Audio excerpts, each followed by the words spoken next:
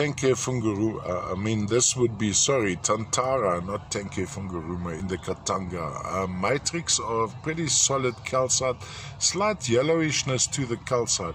And running through this matrix is this vein of tiny blue to grey planchite crystals, actually a very, very light powder blue, little bit of quartz associated as well there, most likely included by the planchite. Now, how I differentiate between planchite and shattuckite, you'll find that planchite is usually a lot softer, so if you press onto these needles they might bend or break, whereas shattuckite is a lot more stable, chemically very, very similar. And I don't do chemistry. Unfortunately, I don't have the facilities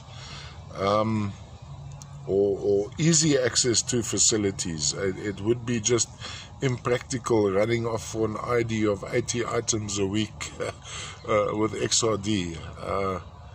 Going across like this. And of course, driving God knows how many kilos for that. All the way from the Tantara mine in the Katanga, lovely, lovely piece.